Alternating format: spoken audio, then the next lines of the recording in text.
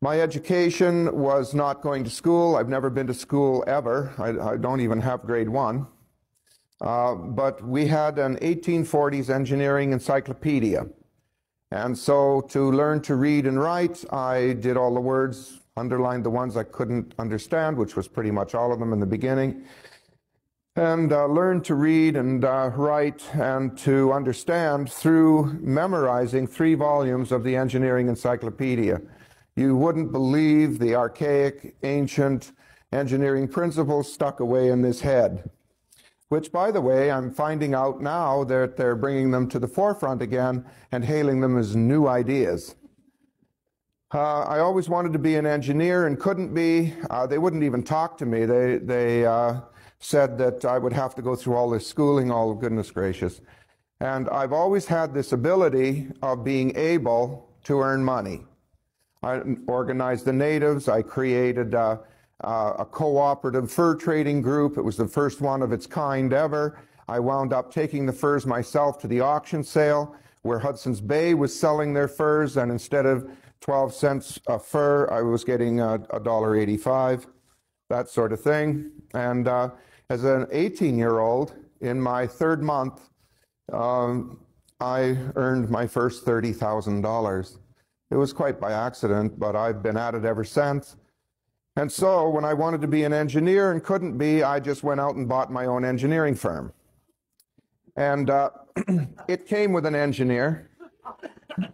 And so I put a suit on, and who's to say I'm not an engineer, right? And so I wound up, would you believe, building government buildings. But during the end of that contract, we had a chopper to install because they wanted to make pipe a specific length. And what I did is I literally built a device that had a series of rollers on it that would roll the sheet metal around like this, and I put a long, long arm inside of it with a shaver on it and built an automatic welder on top so that as the sheet, when it came together, was welded continuously, any size, with rollers on the inside in the beginning and the outside all the way along to the end. The pipe would have a seamless, literally a seamless weld all the way down the top of it. And it would be shaved on the inside so that it would withstand the 1700 psi pressures that were expected of it. The contract went very well. I was paid. And in the last of it, we were installing the chopper, and a young 17-year-old boy who was an apprentice welder, we were making lead pipe or lead hammers because we had to move a huge shaft with threads all over it. And when you hit the threads with a hammer, you damage the threads. So you make these big lead hammers, and the lead bends, and you move the shaft.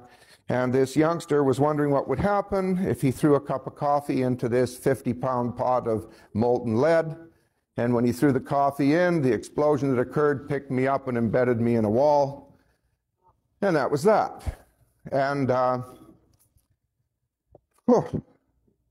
every time I talk about this, I get this horrendous rush. I'm going to have to quit talking about this. At any rate, everything sort of just came in to a dot in the center, and then it went out. And when it went out, I heard this horrendous racket. All of a sudden, that dot appeared again. And something walked in front of the dot, passed by it. And I thought, oh, well, wherever I am, I'm going to find out. And the dot started to open up, and here there was some firemen cutting me out of the wall with a chainsaw. That was the noise. Well, I was relieved, and it hurt. I was badly burned. I had no hair. I never grew hair for a couple of years. I was bald. I was badly burnt all over my body. I have terminal lead poisoning, which the lead went into my tissue and cooled down there and formed millions of tiny little balls of pure lead in my tissue. My liver started to fail. I was told by the folks at the hospital that I was not going to survive this. That was the very first time that I ever found out that love and forgiveness were very important in life if you want to survive. For you see, a young man had stolen $4,000 from me. And I was so furious at him because I trusted him and he hurt me. I really trusted this person. I gave this person a lot of leeway in my business. And he stole $4,000 from me. Thank heavens I caught him when I did. He'd have bankrupted me in the end. But anyway, I caught him. And I was so mad at him, I just said, go away. Don't bother me. I'm not going to call the police. I don't want to get involved in that. Just leave me alone. Well, when I'm in the hospital, he comes into the room. And it was then that I realized how bad off I was, because he didn't recognize me. And that really did something to me then, too. Up until that time, I never really thought I was really that bad off. And he came in, he looked at me, and he said, wow. He said, listen, he said, I really heard you were in a bad way. I came to apologize to you. But he said, there's something about me that you didn't know, and I really should have told you. He said, I was kind of involved in drugs and things, and he said, I shouldn't have been, but I was. And he said, I'm really sorry. But he said, look, he said, you know, he said, you have all this money and stuff, and I'll never make anything out of myself, and you're not going to be here. And I was sort of wondering if you could sort of see yourself clear to sort of donate a little of that money to me. You know, I gave serious consideration to it. When you're in that position, and the whole world changes. It just changes. You just don't care much. I was having trouble with the psychiatrist in the club called To Die with Dignity. She was an idiot. I'm sorry, but she just, you know, hello. Now death is just an extension of life, isn't it? Yeah, you die, I'll live, lady, you know. Get on with it. Let's hear something positive. And everybody's sitting there. Oh. And I told her, I said, listen, even in death, even when you're terminal, you can be upbeat. You don't have to listen to this. And so here I am, and this fellow's asking for this money, and I looked at him and I said, look, here's my decision. Where I'm going, you'll probably end up, and then I'll have to deal with you because you did, and I'll give you the money to do it. You know? You understand what I mean? And he looked at me and said, yeah, he said, I kind of thought you'd say something like that. Hey, he said, you know what? He said, I know this guy that handles lead poisoning. I said, really? Yeah. Now, I'm in a hospital, right? Doctors are looking after me. They're giving me the best of everything. He said, yeah. I said, oh, where is he? He said, he's in California. And he specializes in handling lead poisoning. Well, have you got the guy's name? And he said, yeah, he got his phone number. You can phone him. But he said, don't mention my name. I said, well, how much you rip that place off for? You know, I mean, the confession will never be the same down there, I suppose, right? He says, no, man. He says, just take it easy. Here's the number. There was a kerfuffle over the number. And this little voice, this tiny little voice, answers the phone. I tell him who I am, that I've heard of him, that he can handle some lead poisoning problems. And I tell him my story. And he broke down on the phone and wept. He actually broke down on the phone and wept. And that was a little more than I can handle, too. And so I said, well, what do you say? So I said, well, can you or can't you? He said, where are you? I told him. He said, I'll have something there for you tomorrow. I said, okay. So the next day, in walks this airline pilot. The very next day with a box. Wow. I said, that was fast. Oh, yes. I looked at him and said, well, who are you? He says, oh, it's all right. I'm just a friend. Here's the box. I said, great. And I opened the box. And I look at it, and there's a note in there, and the stuff in this box stinks like the bad end of a pig pen. This is bad stuff. I mean, this isn't bad stuff. This is bad stuff. And so I open the note and I look at it and it says, Dear Wayne, don't eat any of this till you've called me. And I thought, oh no. And I said, yeah, no kidding. So I called him, I said, and he's on the phone, and in this tiny little voice I said, Ray, what is this stuff? Wayne, I want to tell you, God sends miracles in the strangest little packages. And if you turn it down, that's your decision. So here's what you need to do. I'm supposed to stick this in my cheeks if I can't swallow it, because I would, you know, wouldn't be able to hold that down. He was right. I couldn't hold it down. And I had to make a paste and put it all over my burns and everything. And I'm in a hospital. And I told the guy beside me, I said, hey, listen, I said, I got to do this. I got to try something. They haven't got a thing here for me. I said, do you think they'll handle this? Oh, to hell with them. I'm 270 pounds. They're going to have a hell of a time stopping me here. I said, I'm big, and I'll buy the bed. I'll buy the sheets. I'll buy everything here. I got the money to do this. So I get up, I rummage around, and all I can find is this nice, shiny, round thing, you know, you sit on for a pot to mix this stuff in, and I clean it all up as best I can, and I'm mixing this slop in there, and it's all green and ucky and stinks to high heaven. And I'm on the bed, and I said to this, my neighbor, I said, will you help me put this on my back? I can't get back there. He said, oh God. He said, I can't do that. He says, they'll kick my butt out, let alone yours. I said, well, just wash your hands. We won't tell anybody. He said, well, if we make it fast, he said, I'll help. But he said, man, he said, that stuff's sure in the right pot, isn't it?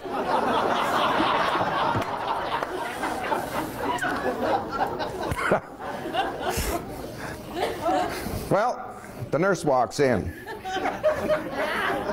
And I'm relieved. This stuff is working. It took all the pain away.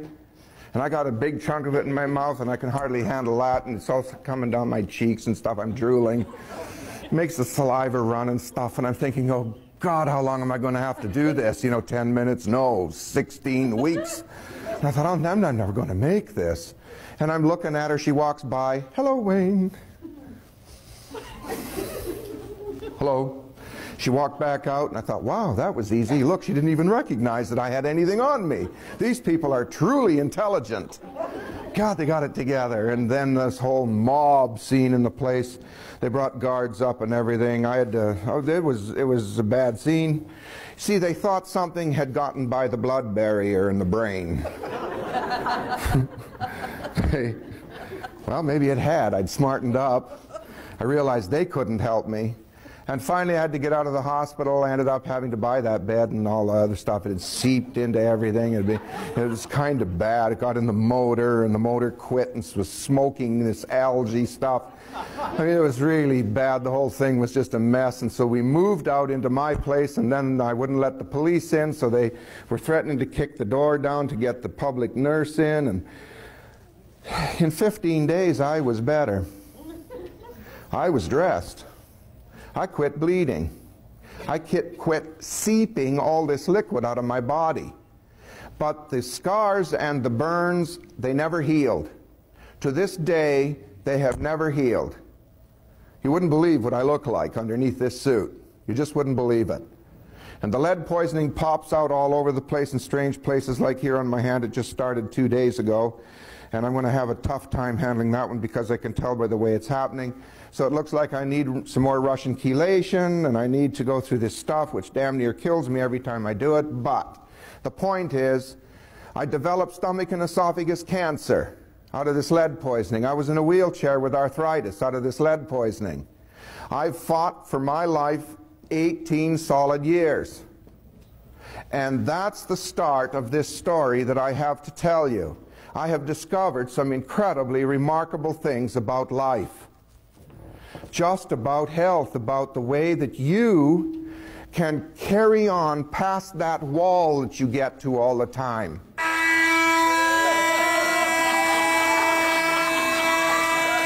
If doctors couldn't handle anything, and here this little priest had come out of the woodwork and handled my lead poisoning like he did, and some other health issues, and I went back to the doctors to tell them there was no interest. They weren't interested. That floored me. So I said to them, what else are you not telling us? And that meant I had to go back into history and find out where they'd made a mess of it. And as the further I got back in history, through the 1800s, I began to realize that, look, You know, you compare a hospital today with all their fancy white uniforms and all their multi-millions of dollars of equipment, and what did they know back then? What were they doing? Guessing? I mean, what did a doctor know then? What was going on? Did they know absolutely nothing? I mean, that's the opinion that everyone basically has.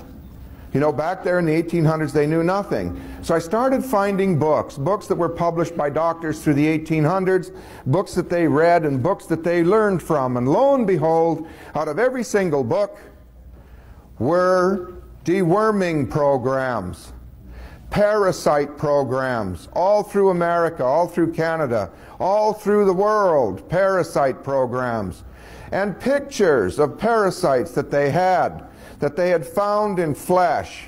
For doctors in those days did autopsies, and they found parasites. And I looked at that and I got a hold of doctors and they said, no, we don't have parasites today. No parasites in America. It's just third world country problem. And people with pendulums, I went to them and I said, do people have parasites? And they did pendulum work. No. I said, okay. Well, folks, I want to tell you, every single person that's used a pendulum and it said a person is parasite-free, I've done a parasite program on them. People that do muscle testing. Look, a parasite program is a poison. Are you going to test good for a poison? No, never. So muscle testing's out too. If you're going to muscle test for a poison, an awful lot of you are going to do a disservice to yourself, because you're going to muscle test that you don't need this stuff in your body. Believe me, you don't, but you do. So we started to search for parasite programs just to see what was going on, to see if maybe something was happening that we really didn't understand. So I did myself first. And lo and behold, I got 8 and 10-inch critters out of me. They were white. First of all, they were in a toilet water and they were all bunched up. I thought it was mucus. Until, just for a curiosity, I threw some hot water in the toilet to warm it up, and then went, and gosh, they strung out and they were swimming all over. And I thought, oh my heavens, look at that. Since then, I've done 100,000 of you. In 5 years, I've dewormed 100,000 of you. 100,000 of you. And you should see and hear the stories. We're now doing pictures in color out of clinics where you go potty on a special pot with a screen in it, and they take pictures of the parasites they get out of you on these different deworming programs. You're just not going to believe what I've got to show you next round. You're just not going to believe this. The last pictures are coming in when I get home. They should be there. The woman got 18-inch long critters out of her that were so thick she couldn't get them into a top of a juice bottle. She got 8 of them. 8 of them. They're usually translucent. They're usually white. And there's some of them that look like tarantula spiders. Some of them look like grasshoppers. Some of them look like little tiny miniature sailboats. Some of them look like little spacecraft. There, this is really strange stuff.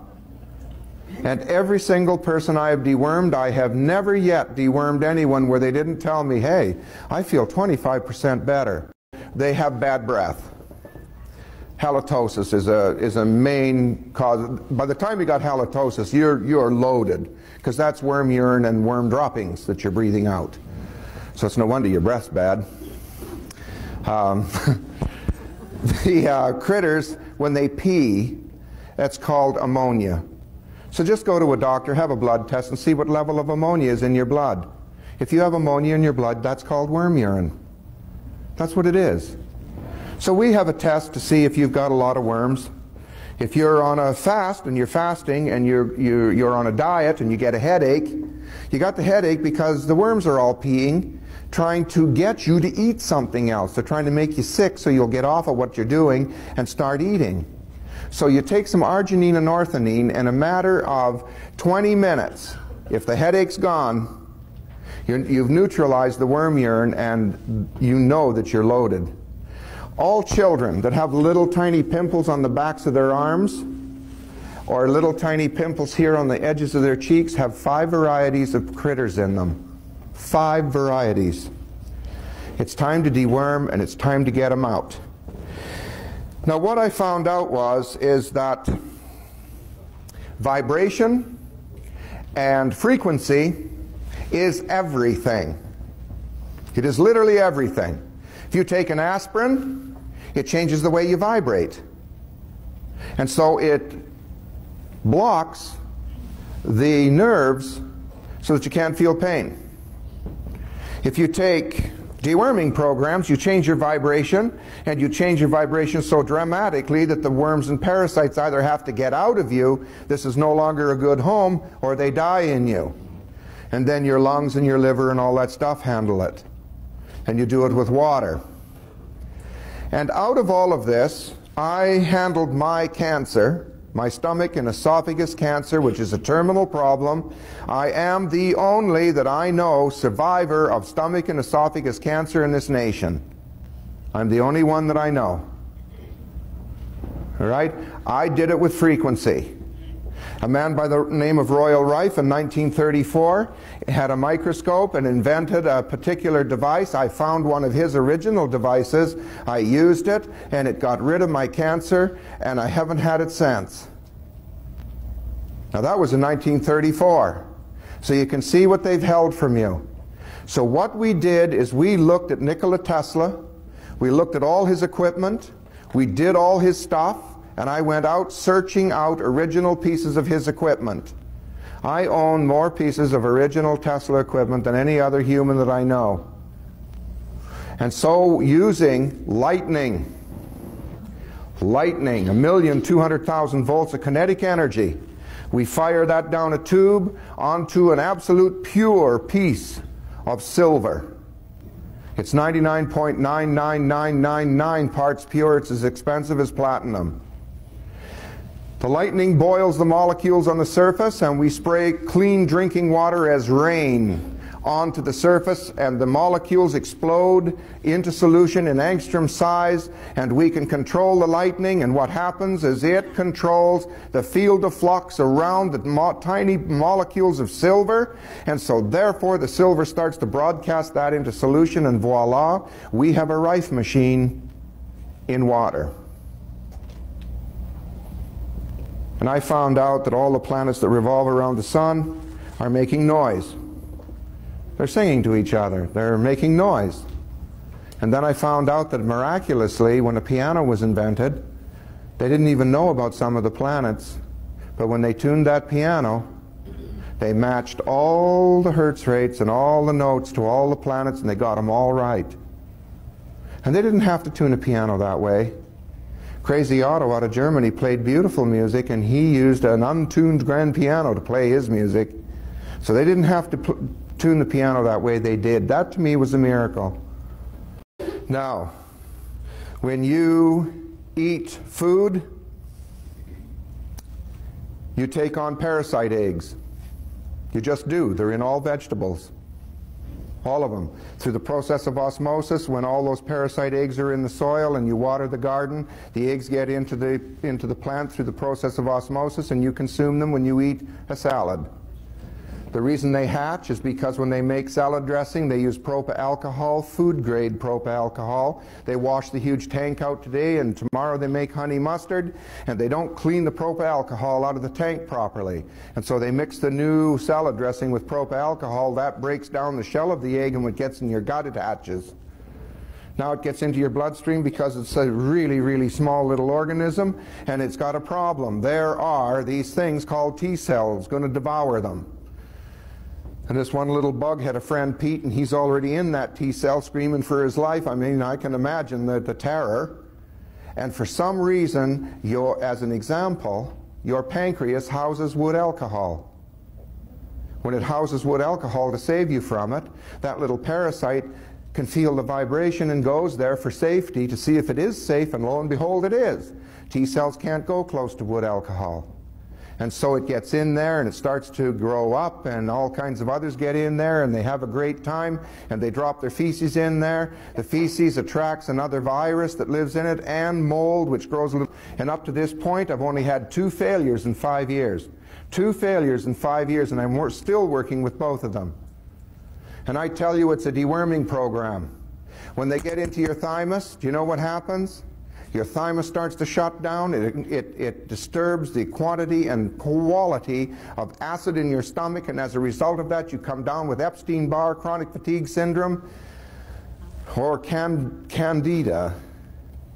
The mold now grows in your stomach because the acid isn't strong enough to kill it, and so the fruits you eat, here you've got a new problem. You're developing warts and all kinds of other things, and it's a mold problem.